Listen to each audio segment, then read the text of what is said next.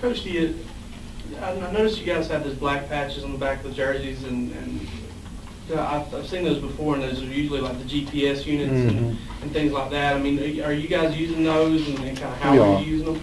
Yeah, we're just using them for the first time, and what it's doing is just giving us an idea of the volume of running. You know, how much distance are these guys traveling? What speed are they traveling? You know, how often do they hit, you know, maximum speeds and things of that nature. You learn a lot about, you know, just the volume of work that they're doing. And it's just, we're still learning how to use them, and we're also still learning how to use the data to help us, because we really don't have anything to compare it to.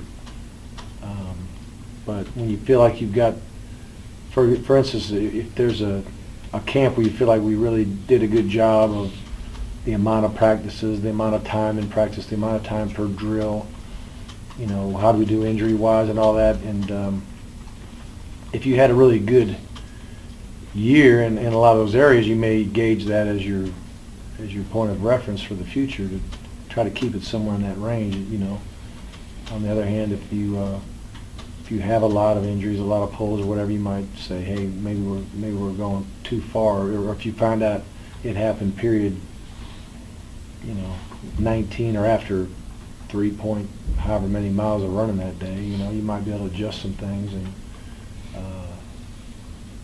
take care of the change your practice habits to help these guys.